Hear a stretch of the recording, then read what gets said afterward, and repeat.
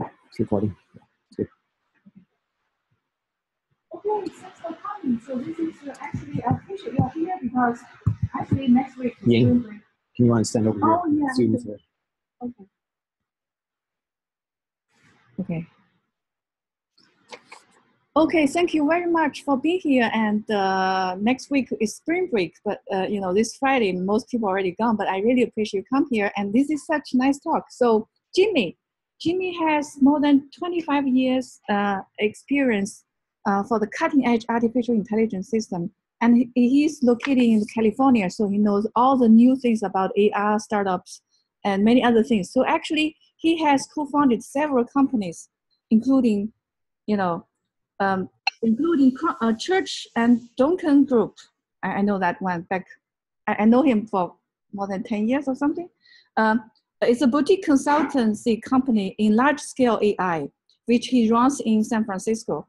And he also doing other things about another company called RTB Fast. It's a real-time bidding engine infrastructure play for digital advertising system. And Document Source, that's a nice name. It's a document-centric anticipatory information system. So since 2012, he went in-house as a senior VP of data science and chief scientist at NativeX. So this is a mobile and network that got acquired by Mob Vista in early 2016. In addition, he had held appointment at AT&T, Turn, Xerox Research, Mitsubishi Research, and many other places. She also advised several high-tech startups. Yeah, I will not list all the names here. So Jimmy also very active in the academic area. So he has been affiliated with the University of California, Berkeley, and also University of California at Santa Cruz since 2008. He actually teach data science program for UC Berkeley. So he also teach for us for our online course called Applied Machine Learning. So it's a great pleasure. And I think he has many patents, over 20 patents. And anyway, so it's so he actually had a PhD in engineering mathematics from University of Bristol, UK, and hold a Bachelor of Science degree from University of Limerick, Ireland. He, in 2011, he was elected as a member of Silicon Valley 50. So it means top 50 Irish Americans in technology. So let's welcome Jimmy. Thank you, Ying. It's a great pleasure to be here. And good morning to you all. And I guess we're recording this, so I'll try to stay in front of the computer here, and hopefully people can hear me and see the slides okay. So today I thought I'd share some ideas and perspectives on deep learning and how deep learning is progressing in the field, on the front line in Silicon Valley at least. And some of the, I guess the challenges in deep learning have been around understanding the gradient and gradient descent. And I want to talk about some of the breakthroughs that have happened in the last 6 or 7 years, and maybe point towards the future where the next big breakthroughs will come as well. And as Ying mentioned, I spend about 50% of my time teaching, 50% of my time running a company, and 50% of my time doing real work. And so I think it's kind of similar to you guys here. So let's get started here. So the premise here is the gradient. Nabla is a character in a Shakespearean play. It's not a tragedy. The Nabla gets to prevail and do real good in the end here, even though there's a lot of pain on the way here. And so I guess, let me get my slides going here. You know, who wants to be a trillionaire? Show of hands, please. Only a few of you? Wow, not very ambitious here, huh? Okay. Anyway, according to Mark Cuban, the world's first trillionaire is going to be a person who masters AI. So are you glad you came to the talk? Maybe. Let me justify why you're here. So anyway, as Ying was saying, I do a bunch of things, and I've been working in this field for about 30 years at this point. And so I started my career back in the late 80s in Japan, working on artificial intelligence. My job title back then was AI software engineer. And what I was doing back then, I was building expert systems. And if we think about expert systems, we think about rule bases, if then else rules. And essentially, we built rule-based systems for a bunch of applications, including nuclear power plants and production lines for making Mitsubishi motors and so on. And so it was a great success, but it was limited because we built these rule-based systems and immediately we fell into the maintenance cycle where we had to maintain these rule bases. We had to extend them. And we found ourselves perpetually tinkering with the rules to make them work. And so at that point, I discovered machine learning. This is back in the maybe about 1990. And I discovered a book written by McKelland and et al. On neural networks. And that book had a floppy disk in there with some implementations of backpropagation. And so I took that and we tinkered around and we started to do some machine learning.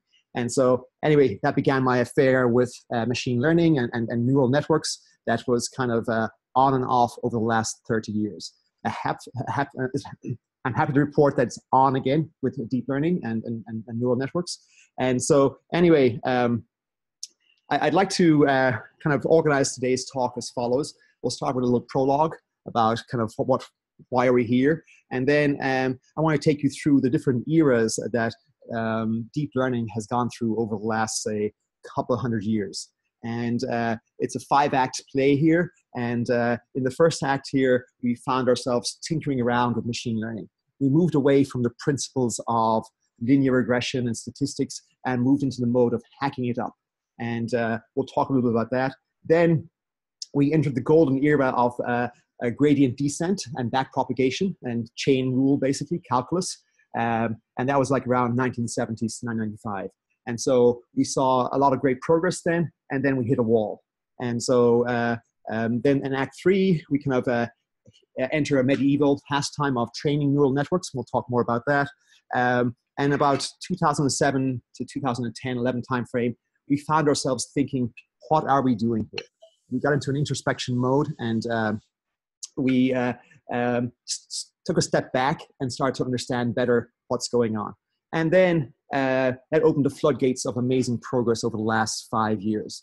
And so the last 5 or 6 years have been like dog years in terms of progress in deep learning and so on. So if you think about a dog typically lives about 10 years on average. And so 5 years in a dog's life is a pretty formidable time period. And so Act 5 here is focusing on the latest developments in deep learning, or some of the latest developments. And they have propelled deep learning into an even higher level of performance. And I want to kind of maybe then hit the brakes and talk about a paper that was published a few days ago that might shed some light about where we are. Because if you work in deep learning, who works in deep learning here? A couple of you, okay, nice. So if you work in deep learning, then I guess this paper might resonate with you, and you'll also appreciate that deep learning is an empirical sport. It's all about doing experiments and hacking things up, see what happens. It's about creating circuits, wiring circuit diagrams, basically, which are neural network architectures, and then trying things out, experiment, and see what happens. And that's kind of where we're at today. And this paper that I allude to, which I'll talk about later, is basically saying, hey, let's kind of have a closer look here. Let's do kind of a success-failure analysis of these latest architectures and see what is going on. And so it's a kind of deep dive analysis of what's happening and using a few tools to help understand what's happening under the covers. And so what they have opened up there is a bunch of insights and challenges, and that's it. So we're at a kind of I think at an interesting juncture where some breakthroughs will kind of happen maybe in the next, maybe, who knows, 12 to 18 months along these lines. So I'll get to this during the kind of Act 5 epilogue time frame here. So anyway,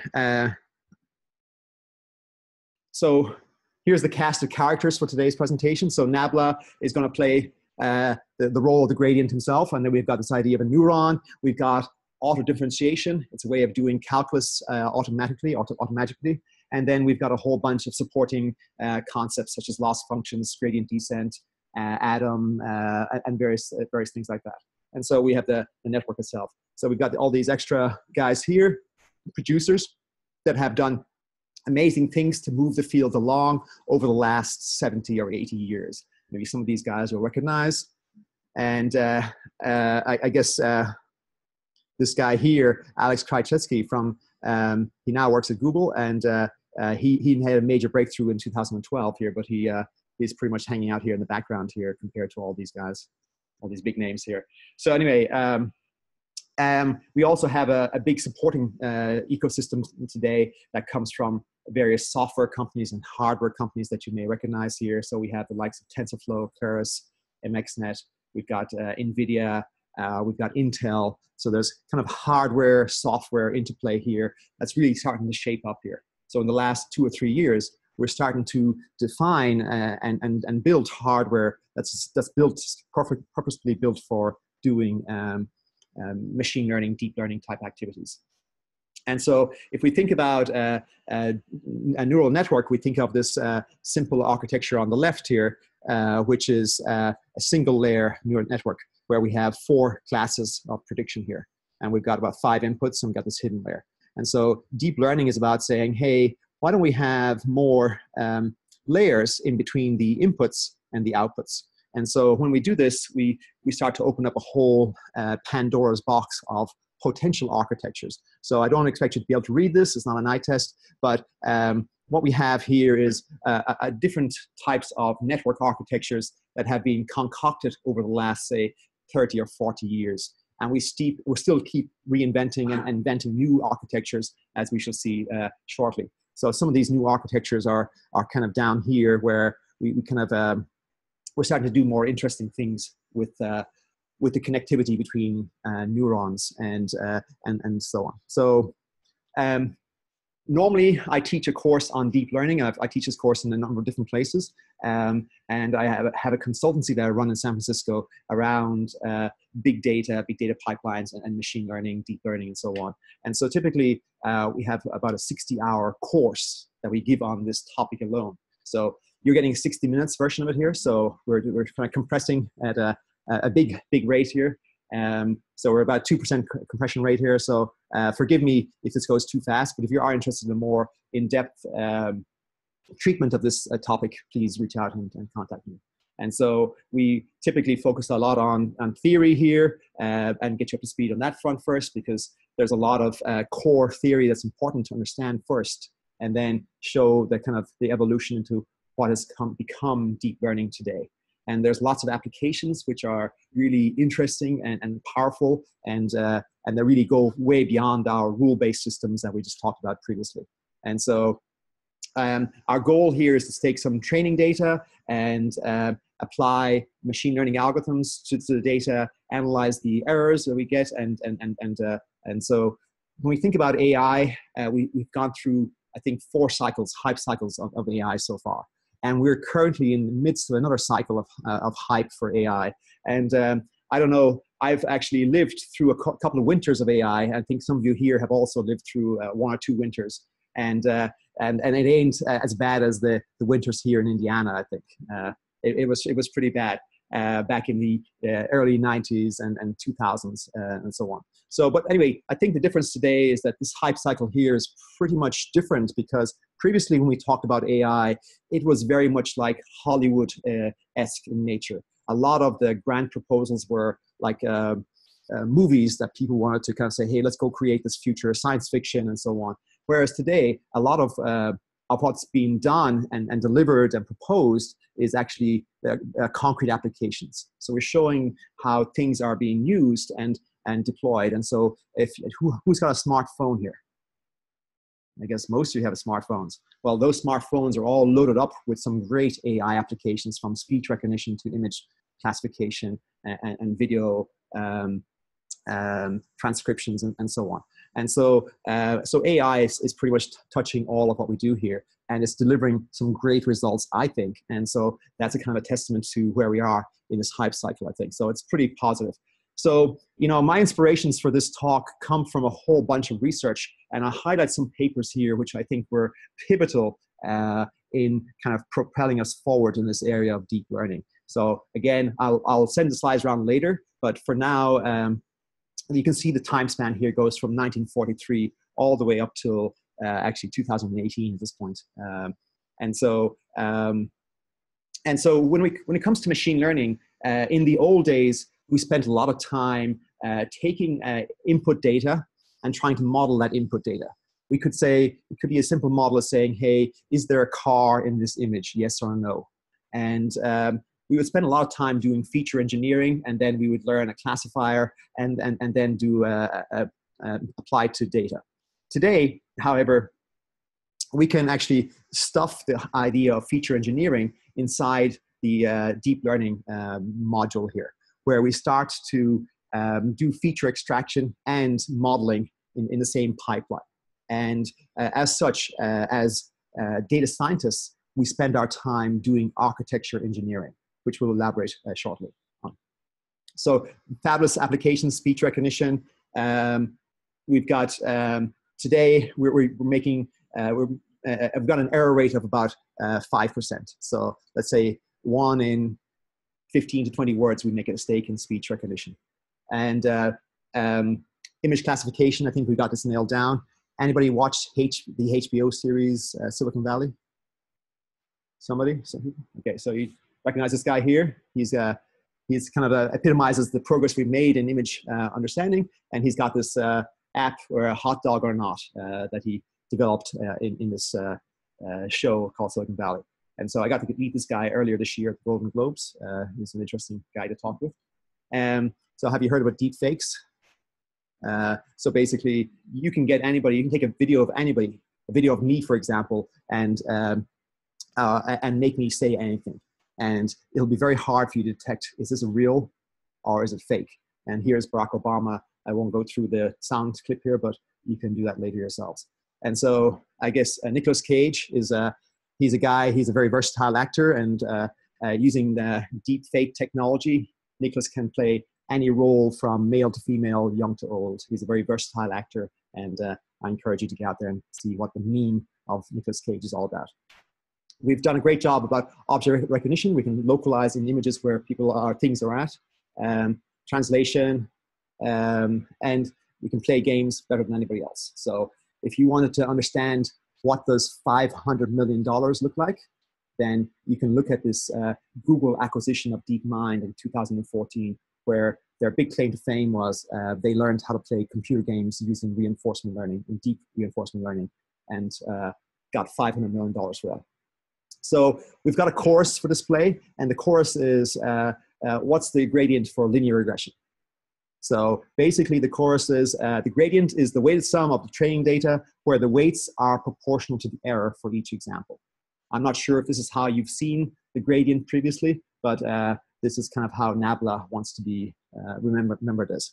And so here we've got a weight vector associated with our linear regression model, and we want to update this weight vector here using the gradients. We've got a learning rate here, and we've got an error which says, hey, I made a mistake in my prediction. So this is my output from the network, or from the regression model, and here's my target value, and there's a small difference, and then I say, oh, go ahead and weight that example by this error. So if I'm off by 5, then I multiply my example by 5, and I'll kind of subtract 5 times that example to give me an update for the weight vector. And so it doesn't matter where I start, I'll end up in a pretty good place. And so this is a simple gradient descent for linear regression, and it's a similar principle for neural networks. So, and in school, I guess, or in kindergarten maybe, you learned about the equation of the line.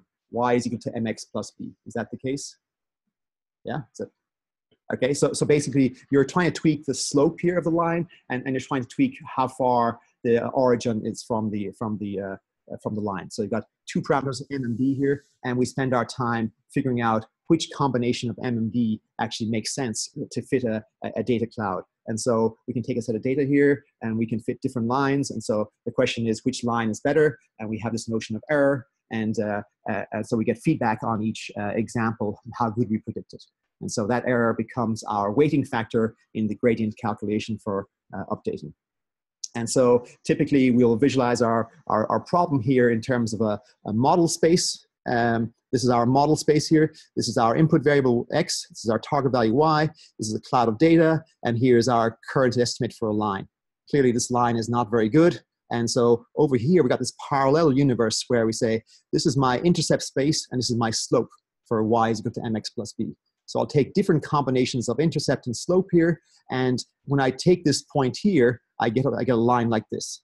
So clearly I can pick any point in the space of intercept and slope and it'll result in a line over here. And hopefully I'll be able to locate the line that's actually a good fit for the data.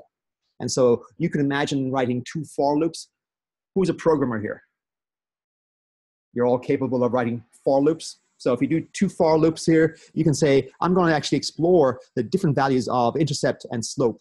And I'm going to compute the mean squared error for each combination. And when I do this, I can reconstruct the surface over here. This is my mean squared error surface. And as you can see here, this is not just a flat surface. There's a valley in here and there's a low point in here. And so my goal in machine learning is to get to this low point as quickly as possible. Now, this idea of having a 2-loop enumeration cycle is that's fine and works well for small problems, but when I go to larger scale problems, it doesn't scale very well. And so I want a smarter way to do things, and we can then reach out to optimization theory to get there. And in optimization theory, we have this thing called a gradient compass. And that allows me to navigate a mountain like Mount Fuji, which is akin to my mean squared error surface turned upside down. And I can navigate this surface in a very smart way. And I don't have to recompute all this surface. All I got to do is compute various points on the way here. So I use the gradient compass as a means to navigate this surface, and all is good. So we can solve a variety of tasks from classification to regression. We learn from supervised data. People label data all the time for us. So who's got an iPhone 10 or iPhone X, I guess I should say. Okay, only a few brave souls here. Okay, well, this is an amazing phone because you can look at it and it'll recognize you. And it's awesome because, you know, sometimes I'm in different lighting conditions. Sometimes it's dark when I'm looking at the phone, it doesn't recognize me. And then it says, hey, you got to punch in your PIN number. Well, that's another training example for this machine here. Because it made a mistake and I'm going to correct it. And I get to give, say, hey, this is a solid ground truth or solid feedback here. It takes that solid feedback and revises itself. So maybe after 10 times, it'll recognize me in the dark. So it's a great way of getting labeled data is the bottom line here. And so we've got lots of different machine learning approaches that we put out there. And I'm just going to, I won't bore you with all the details here, but, you know, think of this as a simple linear regression model where we've got 4 input features and we've got our output coming out here. It's a weighted sum of our inputs. So I think you're all familiar with linear regression. And so then you can say, hey, you know what? Let me make this more complicated. Let me not have just a single output here. Let me have a multi-level output here where maybe I'm doing classification.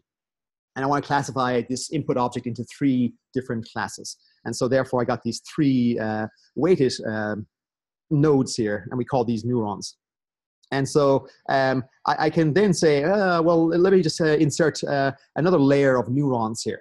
And so before I know it, I go from a very simple shallow type arrangement here to a deeper arrangement where I've got multiple intermediate layers. And here I go from shallow network to deep network. And this is my deep network. So at the end of the day, we're just using gradient descent to get there. So let's kind of go to Act 1 here, now that we're all kind of caught up and kind of the core principles of what we're going to use here. So Act 1, we were just kind of looking at artificial intelligence and saying, you know, one facet of artificial intelligence is learning. can we have a crack at that whole idea? And oh, by the way, I don't know any statistics. I've never seen really linear regression before. Let me just kind of think of a new algorithm that might be able to solve a problem for separating one class of object from another. And so back in 1943, McCulloch-Pitts came up with this perceptron idea, this kind of neuron that we just talked about. Think of it as a linear regression model, but more for classification purposes. Sorry? Yeah, he came up with the algorithm, like the training algorithm, actually. That was, so yeah. Perceptron is just the kind of the concept. And so then Rosenblatt came up with a learning algorithm that allowed us to tweak and learn the weights associated with that model. And he did this actually in hardware. And so this is kind of the first perceptron machine here. And so this was used for recognizing images, basically. And this was back in 1950s, late 50s. And, you know, this whole idea of learning a perceptron model was basically hack it up. It was something that these guys came up with. They didn't have gradient descent. They didn't have optimization theory training. And so there were no principles going on there. It was pretty much an AI hack, heuristic-based approach to learning. And so let me, if we had more time, I would explain this little Mona Lisa here to you, but.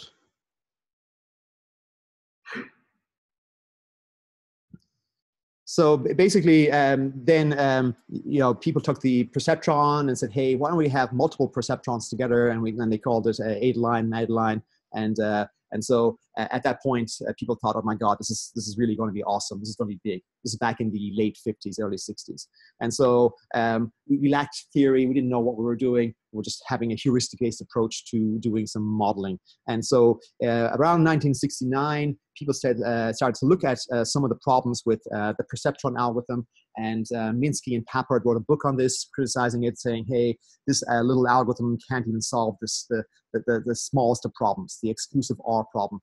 And so that was the first kind of kiss of death of perceptron learning.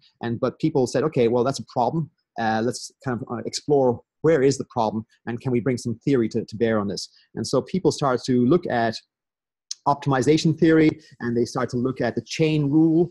Who has studied the chain rule recently or used the chain rule recently? What? We should be using this every day. No, it's so the chain rule is like just something from calculus, and so the idea is very simple, and so it allowed us to actually come up with a more principled way to train a network like this. We've got a multi-layer perceptron, and we're just using the chain rule to kind of unpack each of these weights here and figure out how to tweak these weights in order to make this network perform even better. And so we basically what we have here is we can think of each node in this network here as a perceptron or a neuron. And we can think of this neuron as being kind of splitting our space into two half spaces. We got a hyperplane basically. And so each little neuron has its own little fiefdom. And so then we can take the output of a neuron and say, hey, you know, neurons fire or get excited when their fiefdom gets activated. And so we've got different ways of taking that firing and that signal. And so we can think of a neural network function like this. This is our input here, hidden layer, output, and we can just write this down and mathematically like this as a function f of this. So it's kind of a weighted sums. And so back in 1986, Rumelhart and McKelland and et al., they published, and Hinton, they published a paper that looks like this. So this paper, maybe, I'm not sure if it's visible, but it is gradient descent. It's just basically calculus using chain rule. And we got to understand how we model networks and solve networks in a principled manner. And so we ended up getting the back propagation, and we saw that in back propagation, gradient is super important. And now our chorus has switched up like this. So it's still the fundamental chorus of saying, look, your training data gets to play a big role in updating the weights of this network.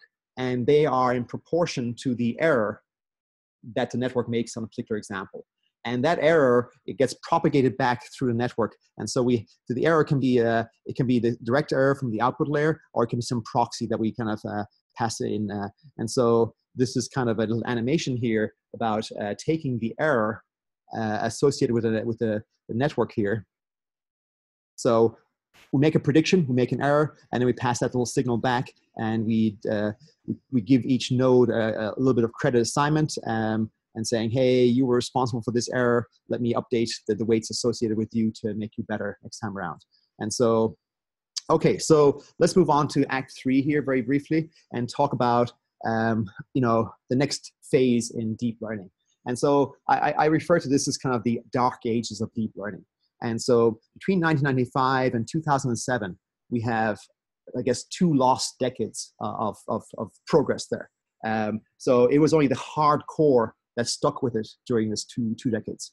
And so we had people like Jeffrey Hinton, Jan LeCun, and a few others, not too many others, that kind of say, hey, we can get this neural network thing to work. We're going to stick with it. And you'll see how brave these guys were, because they were trying to do some amazing things with really mediocre hardware and kind of ideas. And so again, we're back in the kind of hacking it up phase and just survival, just trying to get things done. And so we get into this medieval pastime of training neural networks.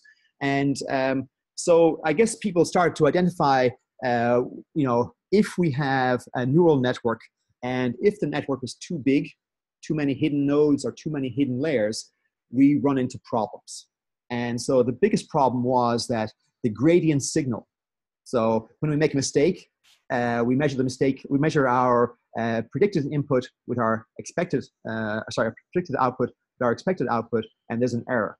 So that error is a signal that we want to pass back through the network in order to update different weights. And so it turns out that signal gets to die very quickly. We go through many layers of networks. We'll look at this in a moment here. So anyway, people start to understand that the gradient is awesome, but it doesn't live forever when we propagate it back through the network. And so people start to figure out, well, that's our problem. How do we come up with a cheap hack to fix that problem? And so people wanted to train. They wanted to train deeper networks. They recognized that even though there were nice and wonderful theorems of neural networks being universal functional approximators, and in that theorem, it stated that all you needed was a single layer, hidden layer, and you could approximate any function in the world. And that kind of theory didn't really work in practice. And so these guys were like, okay, well, we need to actually get some more layers in here. And when we do this, we see that we can make progress. And so they start to look at autoencoders as a way to get to train networks. And I'll show you in a moment how they start to do this. So think of autoencoders as sort of a principal components analysis, where we try to embed our data in a new space, and then in the new space, we try to recover the original data. And so I hope I have an image here. So here's kind of the idea. So I've got my original input here. It's an image. And then I want to basically pass it through an encoder. Think of these as principal components. And then I want to decode out the other side here. So I want to basically reconstruct my input after transforming it through this weight layer here. And so I'm going to take this idea of autoencoder, and I'm going to train a multi-layer network. So think of this as my unlabeled data here.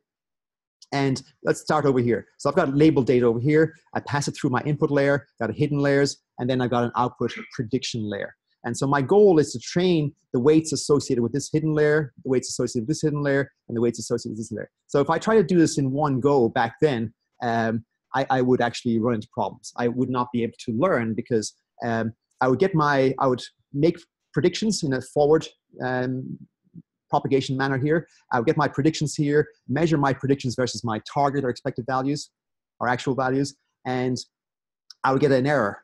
I would take the error signal here, and the error signal will be great for updating the weights associated with this hidden layer here, this output layer. But then by the time this signal would get back to, say, the weights associated with hidden layer number 1, they will be gone to zeros.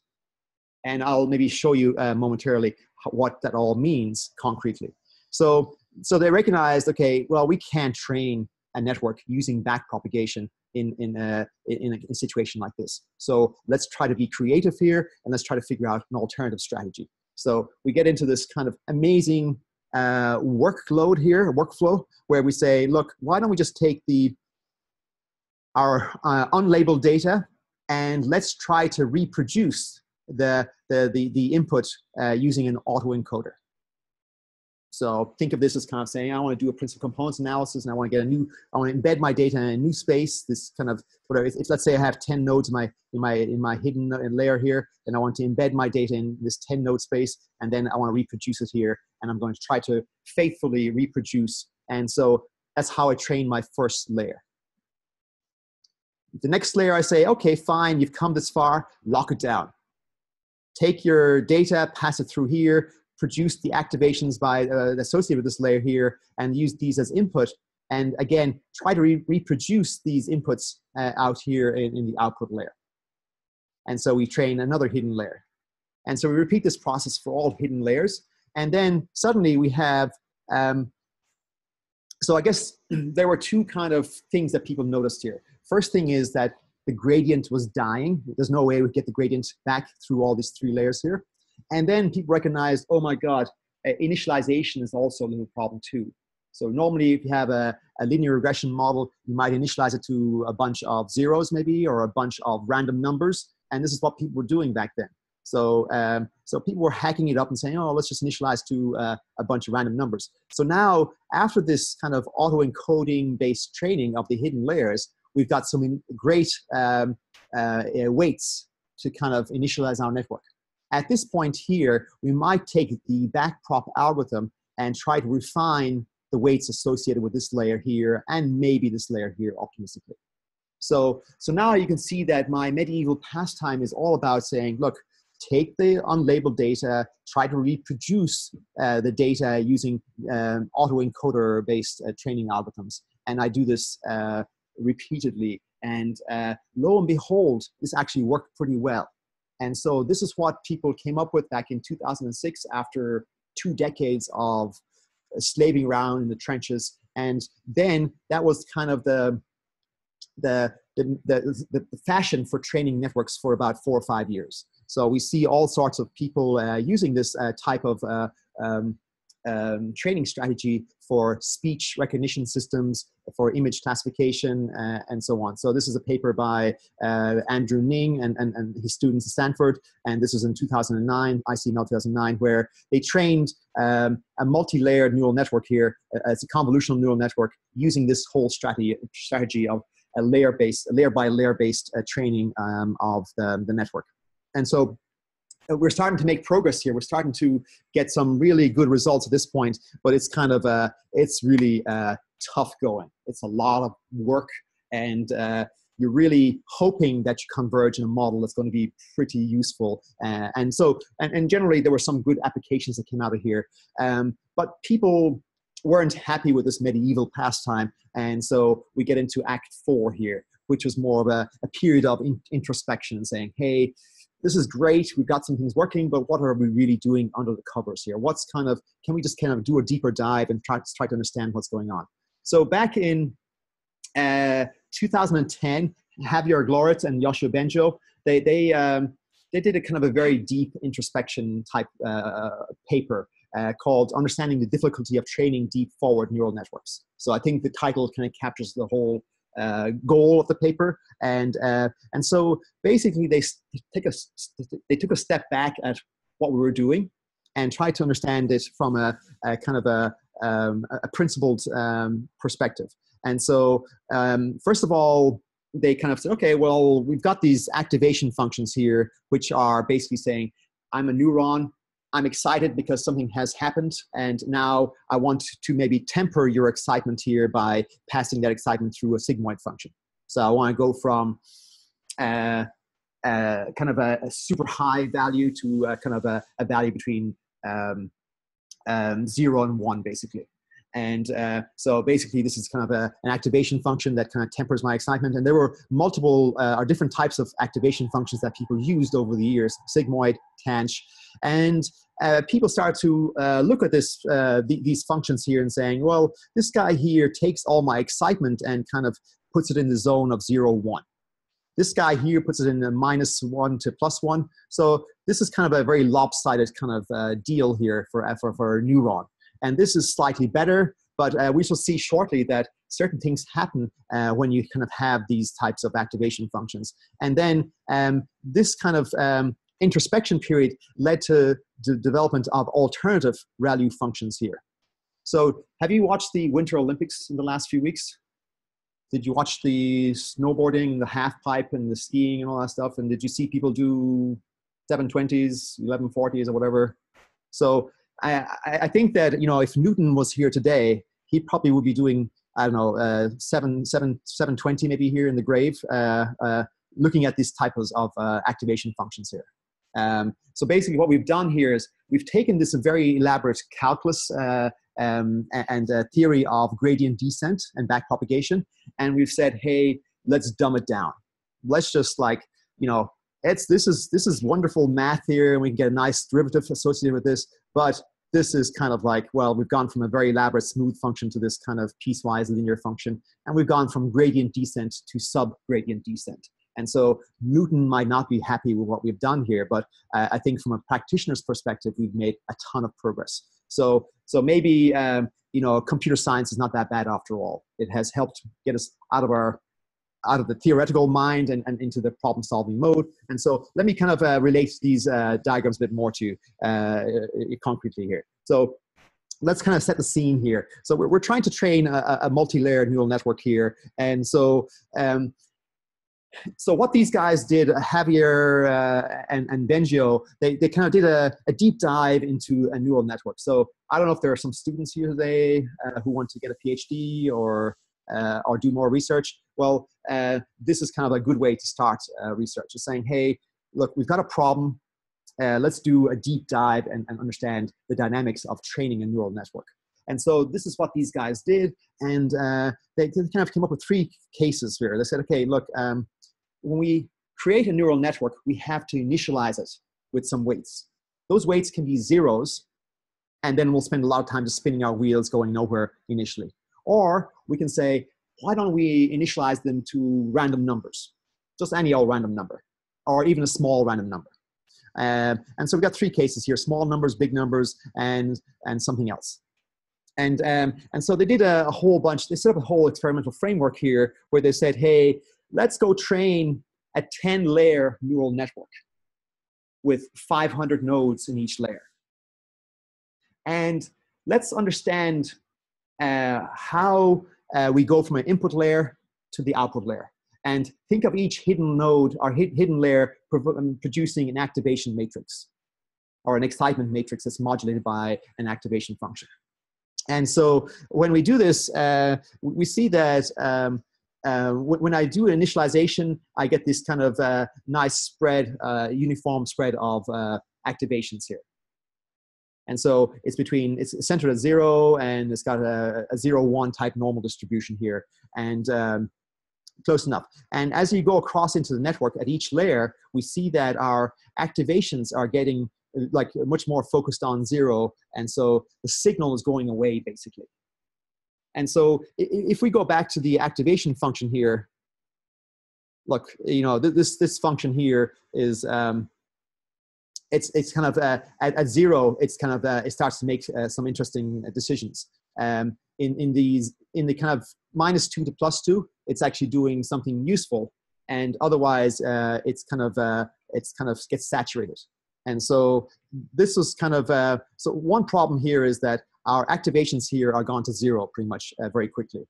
And when they go to 0, and when we do gradient descent with, say, a sigmoid function, the gradient of a sigmoid function is what? It's let's say sigmoid is s is our activation function. So s times 1 minus s. That's the gradient. So if your number, if s of x is let's say x is 1, or then 1 minus s is 0. So we're multiplying a 1 by a 0. So basically, this is all fine going forward, but going backwards in backpropagation, these numbers go to 0. And so our gradient signal goes to 0 pretty quickly because our activations are close to 0, and 1 minus 0 is 1, but that's, and then you multiply 1 minus 0 by 1 and you get 0 basically. So essentially, we've got a bunch of gradients that that vanish basically so quickly because the activations are really kind of saturated at 1 or 0 in the case of sigmoid. And so a similar problem happens when you say, look, why don't we go with some potentially bigger numbers, and so I won't get into the details here because I want to move on. But the idea here is that our activations, wherever in the network, they should be not 0, not 1. They should be centered around 0. They should have a kind of a normal distribution, and if we kind of keep them in that space, then our network can actually make good progress. And then another thing was that these types of activation functions here, these tanches and these sigmoids, the gradients of these guys here is basically, the gradient of a tanch is 1 minus tanch. And so basically, in gradient descent, we're kind of, when the gradient becomes saturated, then, when the activation function here becomes saturated, say at 1, we tend to have no gradient associated with that. So anyway, long story short is that by looking at the network and at the data, understanding what was happening, and kind of having this kind of insight that, oh my God, the activation function is, first of all, is a big problem. And the second big problem is that our initialization is out of whack. We're either producing too big a number or too small a number. And so this led to a kind of introduction of a more principled way for initializing networks. And so let's just keep going here. And so basically, people got inspired by this paper. So they did a deep analysis, they proposed some solutions, and then this opened the door for some amazing work in the next 5 years. So basically, we came up with a bunch of new heuristics for initializing networks that work really well and have been adopted throughout the industry. And so it also led to the introduction of different activation functions, which are based on these rectilinear activation functions. So anyway, and this kind of led to some amazing results that caught the public by surprise. And so we had this ImageNet thing where people were suddenly starting to recognize images at a great level of accuracy. So we go from an error rate in the top 5 of 30% down to about 3% in the last few years. So so the idea of getting let's say 50% improvement in any performance measure is doesn't happen every day, does it? How many times has it happened to you in a lifetime? I've had some big jumps here and there, but it only happens once kind of in any cycle. So here, these guys had an amazing drop in performance here from about 25% down to, let's say, half that. And so basically, this is kind of the architecture, but let's not worry on that. So bottom line here is that now we're in this kind of new era, Act 5. We're in 2015, and we think, oh my God, we've done it all. We've made some great progress. Money's flowing in. We've got a lot of great work going on, and suddenly we hit another big opportunity. And so people started to understand that, oh my God, that we've got a network, we've got a gradient, and yeah, we better take care of the gradient. The gradient is the kind of the feedback signal. It's the error, or it's the proxy that's going to, and that will feed back through our network via the gradient. And people started to play around with the network and say, hey, the network is like a little circuit. I can wire this network in any way I want, and it will compute. It just will compute. And so, but for this to happen, people start to rely on auto differentiation. And so auto differentiation is this kind of a tool that allows us to perform calculus basically automatically. and people started to design networks in a modular fashion. And so we got all this auto differentiation, but let's take a tool like Torch or Keras or TensorFlow.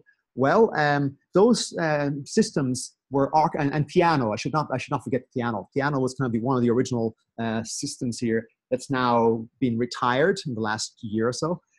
It was developed by Yoshio Bengio and others in the University of Montreal, and so they started to look at doing calculus in a more principled way from a deep learning perspective. And so they thought, okay, well, let's kind of take that network architecture that we've been talking about, and let's take it a layer at a time. And let's take all the building components that make up a network and call those layers or objects that we need to be able to process in a forward propagation manner and also in a backward propagation manner. And so basically, when we think of these components as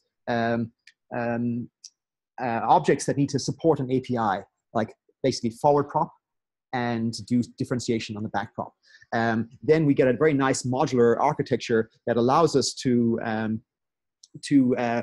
build neural networks and deep networks, and then also networks with different capabilities, different activation functions, different wirings of the network, and so on. And so here we have the Torch and Keras and TensorFlow. They all have this kind of idea that I'm going to have a container where I put my network. And then, oh, by the way, I'm going to have a softmax module. That's basically your logistic regression loss function. I've got a linear module, which will take a weighted sum of things. I'm going to have the dropout, which is a kind of a particular way of doing regularization in deep learning.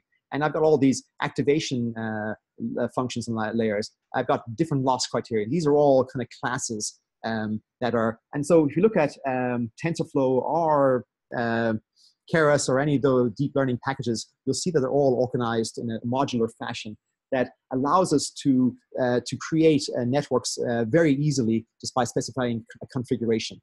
And we can extend them to have new layers and new capabilities and new functionality very easily by just saying, hey, I got a new object. I need to build a forward prop reasoner and a backward prop reasoner. And so the backward prop is basically calculus. It allows us to do auto differentiation in a very easy manner, and I won't bore you anymore with that. So here are some of the modules that people have built for different types of layers and different types of neurons in Torch. And this is like already 2 or 3 years old. And so the idea here is that we're leveraging this reverse mode auto differentiation type of capability. And this is very different to numerical differentiation. Has anybody done numerical differentiation in the last 12 months? The total medieval pastime, I guess, but it's at least you don't need to know calculus to do that, I guess. But anyway, I don't encourage you to try that at home. But okay, so basically, having this kind of modular way to do calculus and do auto differentiation has enabled us to kind of move away from the drudgery of taking equations, doing the calculus, coding up the calculus and the equations, and start thinking about higher order things such as architectures and so on. And so,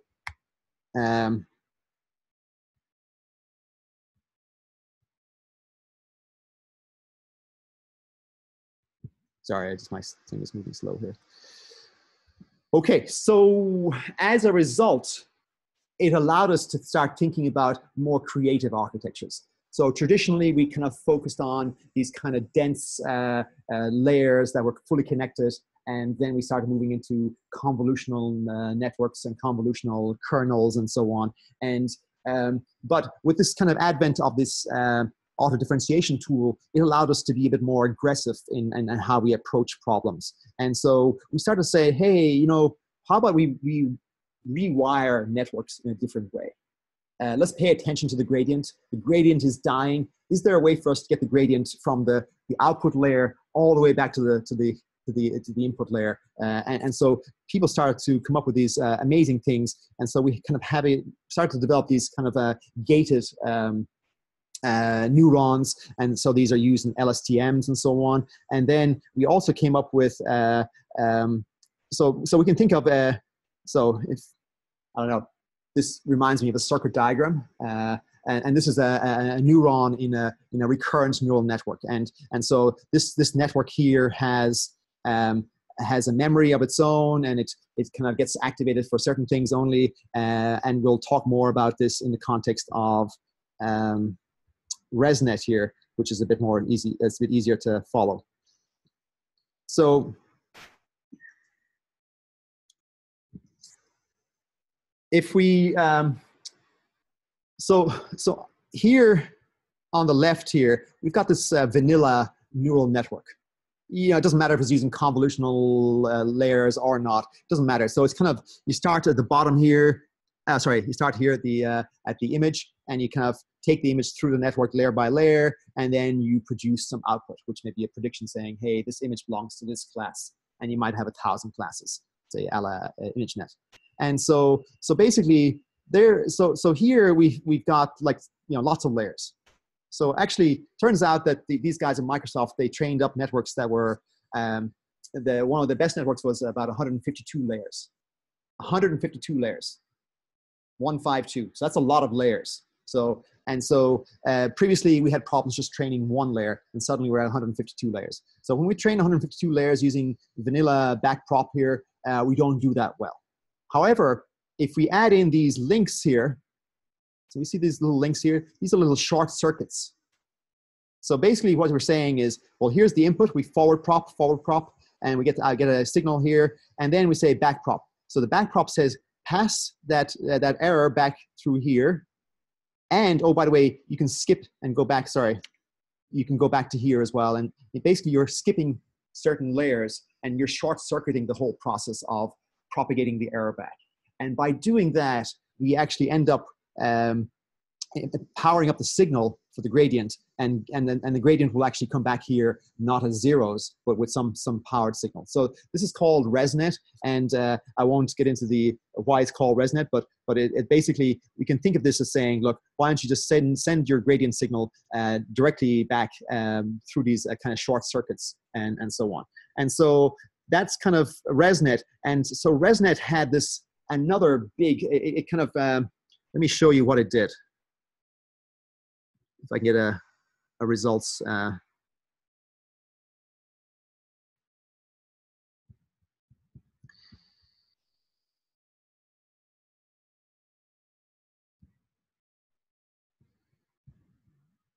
computer is moving really slow. So have a look at this. So here is 2010. And so we had a 28% error in the top 5 classification for images. And this is a big task. We've got a million images. We've got 1,000 categories that we want to assign images to. And then if the real category comes in the top 5, we get a point, otherwise you get penalized. And so 28% of the time we're making an error here. And so then this is 2012 with a deeper network, 8 layers. And then over here in 2015, we have 152 layers. So I've got 152 layers here, and so basically we've gone from a very simple network over here to a very complex thing, and we've gone from 30% error to 3% error here. And so it all comes from paying attention to the gradient, and so let's I've got maybe 5 minutes to go here, and I want to show you one thing. So in a slide, kind of, this is what's happening. So this is kind of AlexNet and VGG about 2012, 2013. We had this kind of take an image, pass it through a network in a very traditional fashion. Then in 2014, 15, Google started playing around with kind of little short circuits. So this is a bit more complicated of a circuit diagram for this network. And then in 2015, we have this idea of kind of a more elaborate circuit. So we're short circuiting the gradient here. And then in 2017, people said, hey, we don't need to just kind of have this kind of architecture here. Look, why don't we just do whatever we like here? Let's put arcs wherever we want. So basically we're saying, let's just kind of think of this network as a circuit that we can connect any layer to any other layer we like. And because we have auto differentiation, we don't have to worry about gradients and calculations and errors and so on. And so when we do this kind of dense, this is called a dense network. And these are kind of called highway links, or they're called skip links, skip connections. And so basically you can see that we're passing a signal from here all the way through, but then we're also saying, hey, send the signal to this guy, to this layer, this layer. So we're skipping around here with the connections. And so this works really well in practice. And so here's where we're at. So people are trying to understand, what is this dense network, or these skip connections? What are they bringing to the game here? And so, so for a while, people were like, okay, well, it seems that, first of all, the number of parameters goes way down when we have these skip connections.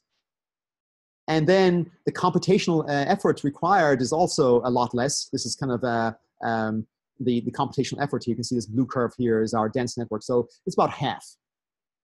And so the accuracy or the errors, they're all kind of like the same ballpark. So we're getting a lot more bang for our buck here, because these ResNet would take weeks to train, a couple weeks to train, and then this type of model here would take maybe half that.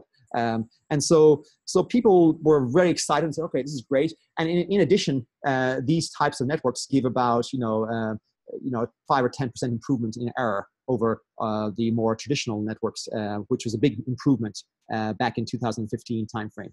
So where we're at today is people use these ResNet and dense networks and skip connections a lot to really to solve problems. And it's only in the last couple of days, but this is March 4, 2018, this paper was published. And so this paper here is kind of interesting, because they said, okay, well, we want to understand what is going on here. What are these skip connections doing for us? What are they bringing to the table? And so here's what they came up with. They said, okay, look, singularities, matrices, networks are just basically matrices. And so if our matrices become singular in nature, then we fail to make progress. And so if we look more closely here, we see that sometimes our weights here in a particular layer for this hidden layer here go to 0. And so when they go to 0, we can't make any progress. There's no signal going forward. There's no signal going backwards. So this is kind of basically going to get stuck here, and so render the neuron dead. So sometimes in training neural networks, some neurons are dead on arrival, and they die during the whole training process, and they kind of bog it down and so on. And so basically, by having a skip connection here, it allows us to get over this problem here. We get a signal through the skip connection here as opposed to coming through here. And so this is kind of, we eliminate some singularities. There's a whole, there's a whole bunch of these singularities that people have studied over the years. And so what this paper did was they kind of took that view of training a network, and they noticed that the training time could be reduced dramatically using these hyper-connected networks, basically, as opposed to these plain networks and so on. And in addition, they looked at the eigenvectors of the Hessian matrices, and they noticed other problems there. And so there are degenerate eigenvectors, and so the percentage is a bit better for so anyway, I guess let me just kind of get to the chase here. So there's a whole host of characters I should thank for this presentation here. And bottom line here is that we are in a position today to spend our time architecting deep networks. It's like wiring a circuit, basically. And I think I've shown you some examples here of where you can get super creative and solve amazing problems. Unfortunately, there's no theory about these type of dense networks, and it's largely an empirical sport today. And so my projection is that the next biggest breakthrough will come by continuing to understand what is the gradient about, what is nabla about, and how do we get the nabla through the network, and so on. And in parallel, we still need to work on matrices, and we need to educate our students to do better in terms of linear algebra and so on. And so closing thought here is that here is these disks here correspond to the size of the neural network that we have to train. And so typically these networks get very big, and when they get big, we can solve amazing problems, but they get to be too big. And so when we're on our phones, when I say, hey, do you want to download a model that's 100 meg or 100 gig? 100 gig models are not strange today. If you talk to any of the big companies, you'll see that these networks tend to be super big. And so we want to kind of play so for example, to play a game of Go with AlphaGo back 2 years ago, it cost $3,000 in electricity. So that's a lot of money to play, just pay for just a game. And so we want to reduce our footprint for networks. And the game here is a hardware algorithmic play. Plus, so here we've got all these big companies here playing different types of games in hardware. And at the bottom line is that we also, so basically we're trying to compress our networks more. So here we've got a thing called SqueezeNet, and we can go from maybe a 100 meg model down to maybe a half a meg and accomplish the same thing by doing some creative things about compressing our weights and so on. So anyway, I guess the bottom line is that we have come a long way in the last few years. And I think in the next, say, year or year and a half, we're going to see some amazing progress again, because there are so many people working in this space today, and there's so many low-hanging fruit out there. And I guess we're hungry for theory at this point. So I'll pause there and take questions.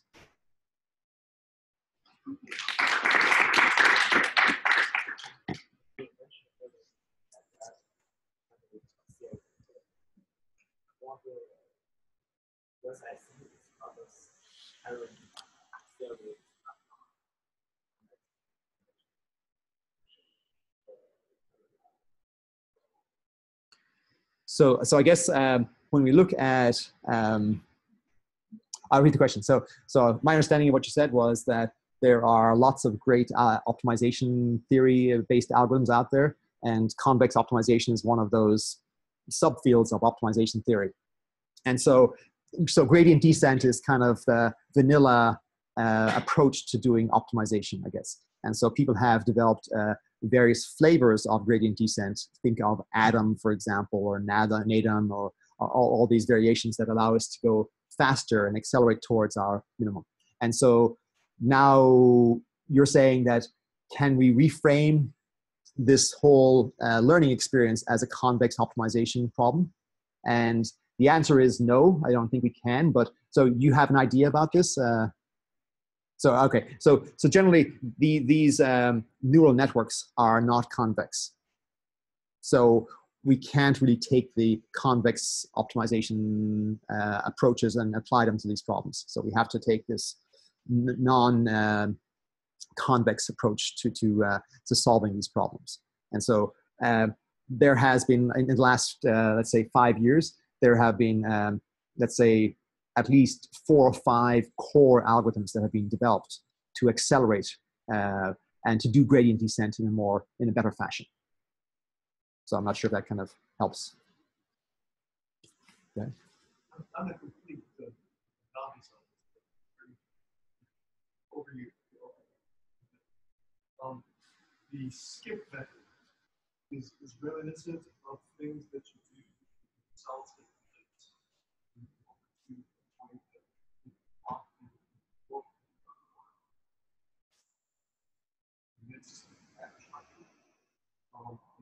is there some relationship between the skip method and the problem itself?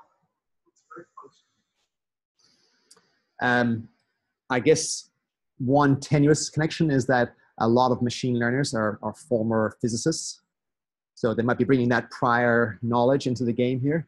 And as for the connection between Metropolis Hastings algorithm and skip connections, I'm not sure. I'm not sure people have viewed it that way so far. I haven't really seen that. Okay, suppose I just build it into a tree. So first I skip everything. I skip count and order. And that's very simple to do. But to do that, you try to start fuzzy max and slowly compartmentalize. That would be precisely what you showed there, skipping to skipping Mm-hmm. Scale the problems to avoid similarity of physicists in the point. I think it would be worth exploring a bit more. So that sounds a very interesting perspective. So, sorry. Go ahead. I'm not very familiar with AutoBit. Can you just briefly restate what it is and what the new capabilities that it offered were? Like, how come we couldn't just use the chain rule to figure out a set of these place that we needed? So, okay, so disclaimer. So we're using back propagation, which is basically a kind of a sugar-coated chain rule application. So basically, we're using the chain rule to unpack the network and get at each weight on a layer-by-layer basis. So that's chain rule applied repeatedly, recursively, a la back propagation. So then, auto differentiation. It's not a big deal here. It's just always saying, hey, we're just going to take care of doing differentiation in this kind of layered architecture type framework. And so we're going to do it automatically for you. Because back in the old days, you would take a neural network objective function or loss function. You would compute the gradient by hand on paper. And then you would say, okay, now let me go to the computer and let me type in the code for the gradient. And you would hope and pray that you didn't make a mistake, because it might take you a while to debug it. And so today, all you got to do is say, hey, look, there are a couple of things. There's a couple levels of where you can operate today. So the first thing you can say, hey, I'm going to work at the configuration level. I'm going to say, look, I've got a network here. I've got an input of, say, 4 variables. I'm having four input variables. So I'm just going to specify the architecture of the network, saying, hey, it's going to be 4 inputs. I'm going to have a hidden layer with 10 hidden nodes. And then let's say I have the output layer, which is 3 classes. And so I can specify this architecture at a super high level like this, saying input layer 4, hidden layer is 10. It's a dense layer, meaning I've got a fully connected layer from every neuron to every neuron between these 2 layers. And then I'm going to have another dense output layer, which has 3 neurons. And I'm going to have a logistic loss or a cross-entropy type loss function. And so I can just specify that using a text file. And so that's kind of, and the system, like say TensorFlow or whatever, will take care of the rest and say, okay, thank you for the configuration. I will create the network and I'll figure it all out. Alternatively, you say, okay, well, that's kind of too high level for me. I'd like to get down underneath the covers and see what's going on there. And so there, you can go in and say, okay, well, I'm going to write the network. I'm going to declare that I have 4 inputs. And then I'm actually going to take a matrix of weights for my first hidden layer. I'm going to initialize them. I'm going to define the output layer, and I'm going to have another matrix of weights. And I'm going to multiply my input by the hidden layer matrix of weights to get a set of activations. Then I'll pass them through this activation function, and then I'll multiply the activations by the weights associated with my output layer. And then I might compute some loss. And so I'll write all those multiplications, those matrix multiplications by hand in code. So you can think about it as NumPy operations, but let's say NumPy in TensorFlow. And so basically I'm saying, look, I'm writing down the equations for the forward propagation. And because I've set up my problem in a particular way, saying, look, the first 4 variables are input variables. And then I've got this matrix. I got 2 matrices. Those 2 matrices basically are decision variables. And the TensorFlow system, for example, will know that, oh, I understand those guys to be decision variables that I need to optimize on.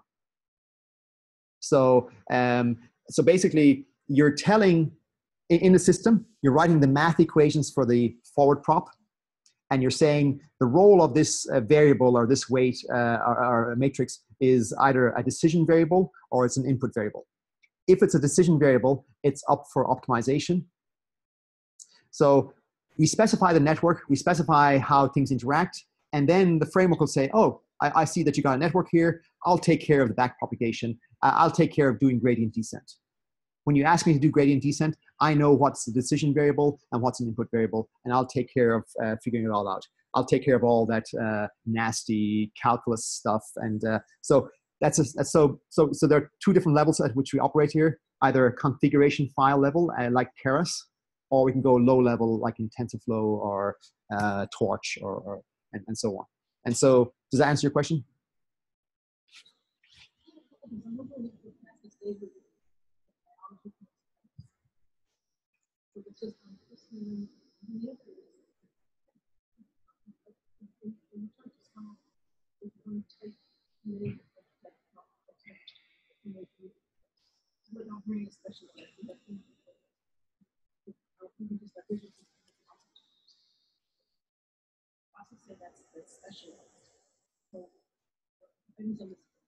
Yeah.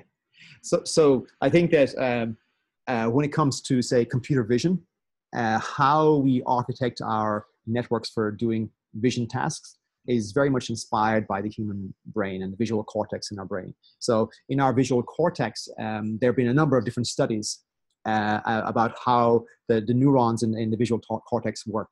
And there are lots of videos online of these experiments that were done back in the late 50s, early 60s, where they tried to understand what was going on in visual cortex in neurons in I think it was mice.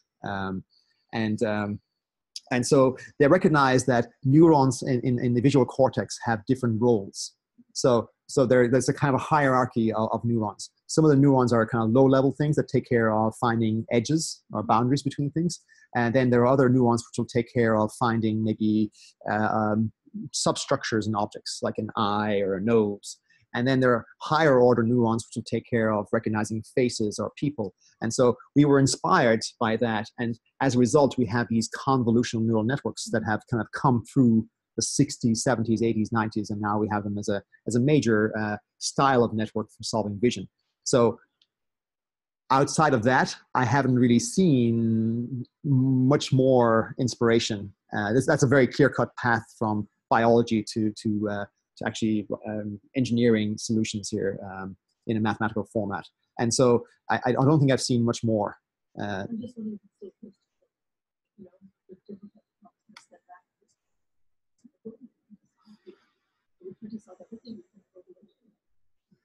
I think there are elements of that around, I guess. And so, we still have an amazing brain here. We've got billions of neurons, and so I guess people are kind of on a path to see, okay, well, the brain has, I don't know how many billions of neurons, let's say 20 or 30 billion. And then there's like the brain has the capability of doing so many, I don't know, teraflops of operations. And so today our hardware is still kind of years away from replicating our brain power. But sure. So yeah, so I think today we have things that do vision. We got things that do speech. We got all these different networks, different architectures, and so I would say that the one thing that's kind of interesting that has come out of deep learning is that so previously, if we were trying to solve a problem, we might say, okay, well, let me use module A to do something. Let me use module B to do another thing. So we might have a system that's very heterogeneous in nature. And today, with deep learning, we're in a position where we've got a very homogeneous approach to solving problems. We say, hey, all it is we have networks, we have layers, we have back propagation, forward prop, and it's a very homogeneous style of processing. And so that's kind of one big development, I think. So if you can understand neural networks and back propagation, then it opens up a whole bunch of opportunity. And so basically, I did my PhD in machine learning and computer vision back in the mid-90s. And, I spent years doing it. And today, I could get my PhD probably in an afternoon. Or replicate that work in an afternoon, or maybe go beyond it, way beyond it. So we've kind of come a long way, and so we've kind of learned a lot, and we can achieve a lot. But I'm not sure if biology is still driving us as much as. But I think there's definitely no reason why not to look at it more closely. Other questions, or anybody on the phone? I realize that we haven't been paying attention to you guys too much, so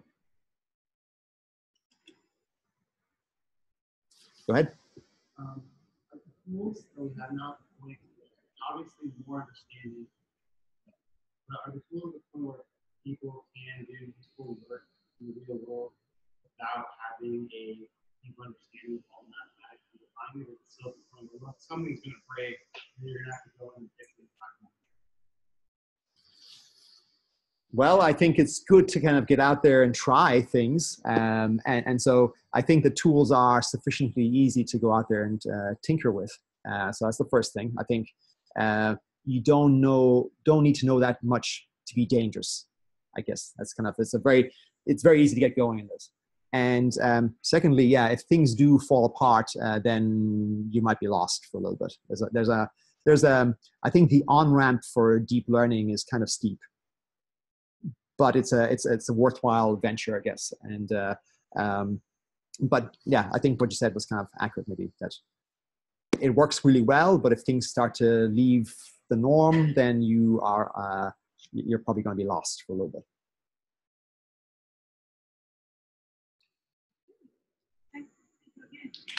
Thank you. Thank you, guys. I think on the phone we're going to hang up here, so I'm going to stop recording first.